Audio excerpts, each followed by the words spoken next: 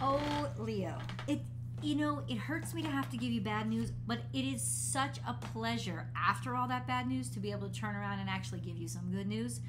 And the astrology is definitely on your side this week. We're going to get into it. Leo, this is your weekly tarot card reading and, astrology summary. It's an energy reading first and foremost. So it is for Leo, sun, moon, and rising sign. Just apply it to where it applies in your life. It will resonate differently for all of you. So wherever it resonates, yes, it is correct. Sometimes you might want to try your moon sign video or your rising sign video, simply because it will resonate more with you, more with your natal chart. It's not like everybody's always watching their natal chart at every single second. Usually. So the moon sign or the rising sign might relate better to you. So go check them out. There's always an extended reading, Leo, that I hope you will join me for, and I will attach the links to the end of this video so you can click right on it and get right to it, as well as in the description box below. It's always there, and I'll pin it to the top of the comment section as well. Leo, thank you so much for how far you've come with me. We've come a long way over the past almost 4 years, and I am throwing a huge celebration party to celebrate our milestone of 100,000 subscribers. The date is May 13th, and the place is Austin, Texas, and all of the information is on the community page, on my website, www.bornwithoutboundariestarot.com, as well as my Facebook page. You can find it everywhere, and I'll even attach the ticket links above. You can join me in person in Austin, or you can join me virtually for the virtual experience. It's a 3-hour-long event, and I can't wait to share that moment with you. If you really love my content, Leo, please check out my second YouTube channel. It's called Astrology Motivation, where I go live Monday through Friday. I do a general tarot card reading, and we can actually live chat. So I hope to see you there as well. Let's get into the astrology first. Let's get into the astrology first. First of all, you're in a really good position this week because there's a stellium of activity in Aries, and it's major. You have Venus conjuncting Jupiter conjunct Chiron. And Venus dropped in last week. And everything in Aries is basically trine to one of your natal suns or the other. So right now, in the beginning of this week, Venus is trine to the Leo suns that are, say if your natal sun is between 0 and 10 degrees Leo. So you're born in the beginning of Leo season, usually July Leos. You guys have your natal sun trine to Venus. So there's a lot of harmony and happiness that comes, not only, just comes with quality, it comes with being appreciated, it comes with being loving and being very romantic and falling in love and sort of like good things happening and feel good things happening. A real sense of ease when it comes to your partnerships and your finances. Now, by the end of the week, Venus, who moves pretty quickly, will move into Aries too, and that will be trine to Leo too. So if your natal sun falls between 10 and 20 degrees Leo, now by the end of the week, I would say, I think it's by Tuesday, yeah, you'll start to feel the effects of Venus's love and glow. But you guys have more, because the same time this happens, the moon is going to be sextile. The moon is going to conjunct Mars, and Mars is in Gemini, sextile to your natal suns as well. It is not a sextile to Leo ones, but it's sextile to your natal suns. So especially those of you born between 15 and 20 degrees Leo, you're going to get uber impact now, because Venus is conjunct Jupiter, conjunct Chiron at 13 degrees Aries. And at about 16 degrees Gemini, the moon is going to sextile Mars, and the moon is going to conjunct Mars, and it's sextile to your natal sun. This is a fabulous, fantastic, romantic week, very sensual. You'll know exactly what to say, loving words, caring relationships, breakthroughs when it comes to romance and finance. This is something like you've been wanting to hear, or you've been wanting to happen to you, or it's about damn time. I'm just gonna say it. It's about time. So when we get to about Wednesday, Thursday, Friday, especially, these days, especially for Leo 2s, are just going to be so really beautiful for you, especially with that sextile to Mars in Gemini. So you'll be able to take action, or somebody's going to be able to say something to you, tell you something that is going to make your heart so rewarded and so happy. Or it's like Gemini also rules education, right? So learning. It's like you figured something out, you've learned it, or you learn a piece of information that was missing, and it's going to make your heart extremely happy. Okay, let's get into the cards. What was I going to say? Peace with the past. Okay, the sun. So the sun is in Pisces now. Overall, the fact that the sun is in Pisces is going to impact you in a very romantic, loving way too, because sun in Pisces is very intuitive, it's very psychic, it's very loving, it's very romantic, and it's very creative. So for the next month, you guys are sort of floating on a cloud, if you will, the cloud of the 12th house nebula, right? That sense of you may not know where you are, but you don't need to, because you're floating and it's just so happy. And there's a lot of creative inspiration and creative energy here that you can really get a chance to express. Happy birthday, Doug Denny, that you normally don't get to express. So understand that that's sort of the overarching energy that you're experiencing, but then you have these particular favorable aspects, trine and sextile, to your natal suns throughout the week. And it's just, yes, really beautiful energy. Now, for those of you who are at the end of Leo season, your natal sun is still in opposition to current Saturn. And so there are problems and disruptions by authority figures, rules, laws, legalities, if someone's riding you hard. But that's been there for a while, so it's at least something that you're already that is stabilized in a way, and you're already dealing with. And not too long from now, Saturn is going to drop into Pisces. And I tell you, everything changes then, because Saturn was in Capricorn, and then Saturn moved into Aquarius, and it rules both of those. It's the traditional ruler of both of those signs. Pisces is not its comfort zone, so it's going to make dynamic changes to the way it goes about things. And I'm eager to know, and I feel like you guys are getting a little bit of the peace prize beforehand. Now, what do the cards say? I mean, stop. Could it get better? Can you say the coins are dropping in? It's raining money. Like the coins are falling. This is wealth. It's happiness and abundance. But there's something else about the Ten of Pentacles that you need to know. The Ten of Pentacles is also about love and happiness and fulfillment at home. A stable house. It could be buying a house. It could be selling a house. Great time to sell a house. Great money. You'll make fantastic money. Great offers. But this is a time when it's right to invest in something. It's okay to make big purchases. It's like the time when you're doing it to level up. There's stability behind the decisions that you're making, and a sense of home, a sense of togetherness, a sense of you're not doing this by yourself, that you feel real harmony and oneness and stability within your family. So there's a lot of abundance here coming in. Now, for some of you, it's just money, and that's okay too. Seven of Cups is here, but with this kind of energy, it just feels like you have a lot of choices, and you also are very confused. Now that's the effects of Pisces on the sun.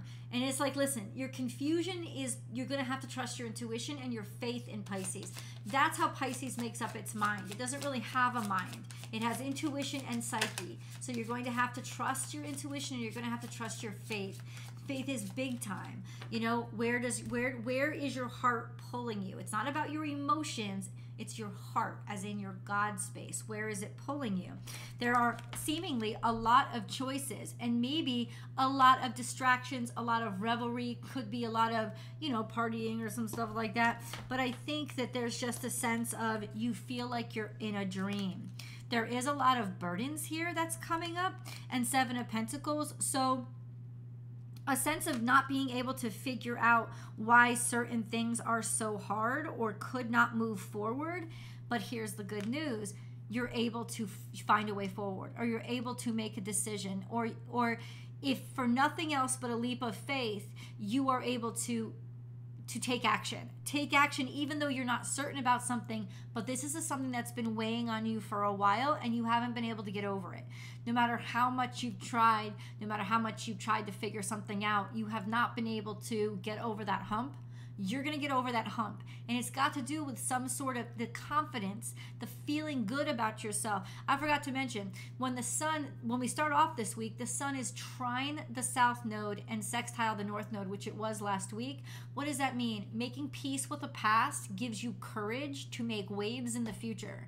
And that's what this is. So there's some sort of harmony or information that comes in to settle things out where you come from. And then it encourages you to take action. It's like now you feel like you're sort of validated or invigorated to take action because that stuff is solved. It's cleared up. It's fixed, or it's gotten better, or the answers have come in, and now you know what action to take. This has been plaguing you for a while. The Seven of Pentacles and Seven of Cups is really shitty energy. It's an energy of not knowing, being distracted, having too much in your head, and not being able to figure things out because every answer is the wrong answer. There is that, and it's been causing a tremendous burden on your back. So you let me know in the comments below, what is this that's going on in your life? Because that's where the breakthrough comes and where you're finally going to be able to take some action and move forward. Feel forward movement again. Knight of Wands could even mean that you're feeling younger again. You feel like those joints that were achy and cracky don't ache this week. It's sort of like a healing experience going on in Pisces for you. Adjustments are required, like a chiropractic adjustment, but that's what it says. Adjustments are required. What kind of adjustments are required? What kind of adjustments, please? Maybe you can tell me just blunt. Just be blunt, guy. What kind of adjustments? King of Pentacles when it comes to your business. So it's like make room because there's money coming in.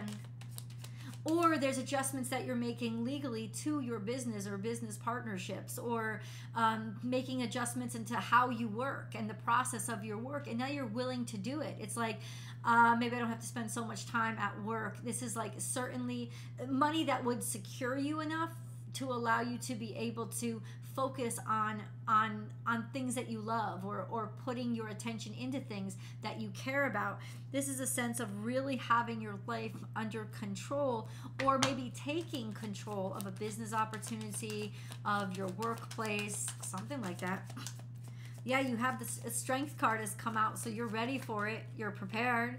Yeah, it's like time to take lead, or somebody sees you as the best bet for something. A sense of somebody has a lot of confidence in you, but I think this is you taking charge. Or in some ways, say you're already a boss, hiring somebody to do some work for you, knowing you can trust them, knowing you can afford them, and clearing up some time then to do more things that you want to pay attention to and things that you love. It's those kind of adjustments that you're going to be able to make finally now, because you've come over that hump and you've figured out the solution to some problem that has been getting at you for some time. Okay, let's be more specific. Take me on Leo's journey. The Moon card is here. Maybe it concerns a Pisces, or that this was just something shocking. Or, okay, we have the Tower. So we have the Moon and the Tower. So this is hidden. It's a hidden shocker.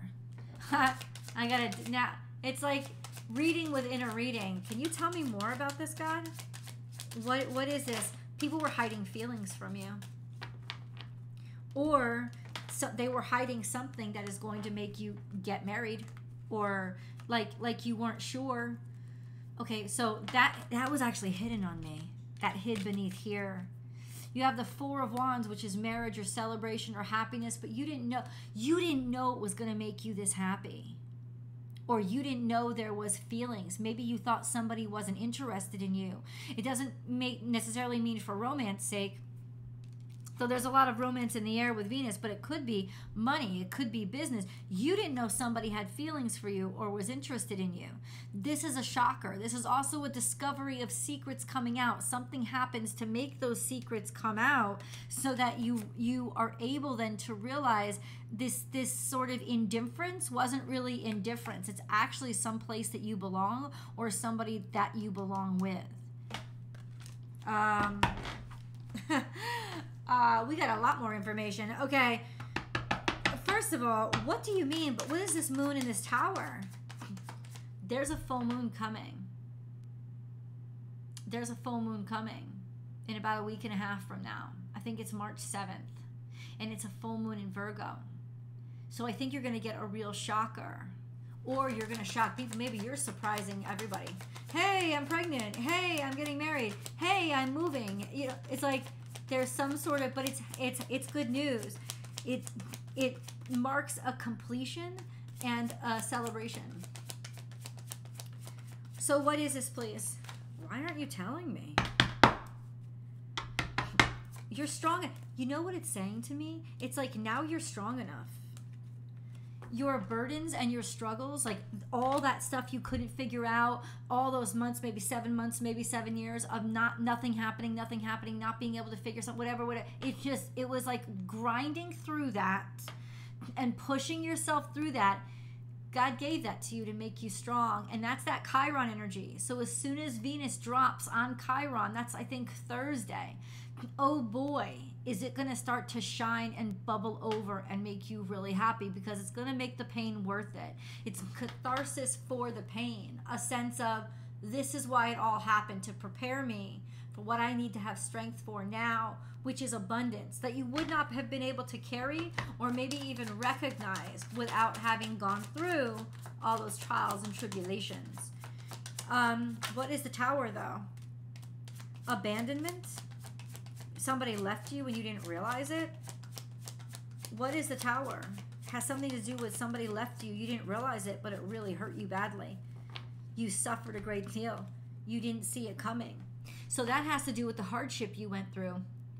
Maybe all of a sudden getting fired, all of a sudden getting dumped, all of a sudden getting hurt. It's like all of a sudden there's just a sudden ending where you feel really abandoned and sideswiped, or that's what happened. And I guess you never understood why it happened, or it's going to happen now. Is that what's going to happen now? I think this is why it surprises you that all of a sudden there's happiness here. That was the tower.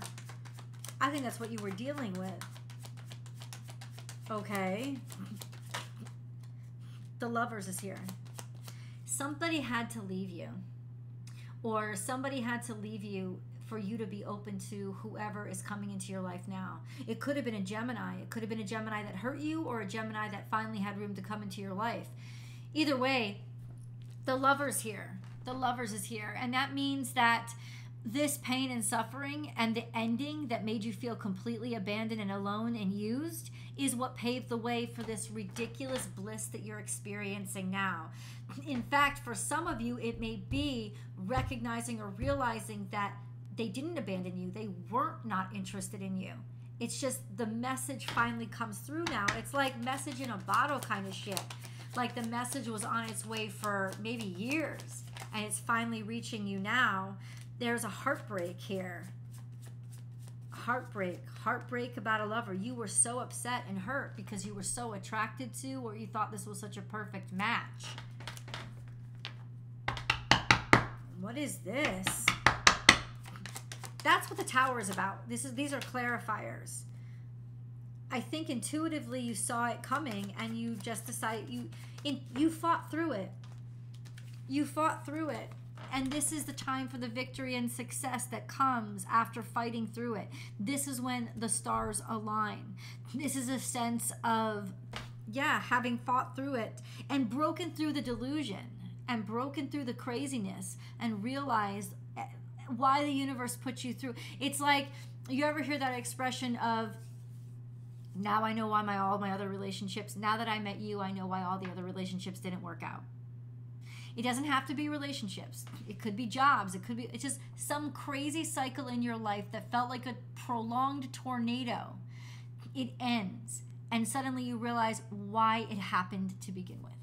That's what it's saying. Let's go to the extended because I cannot wait. I'll see you guys there.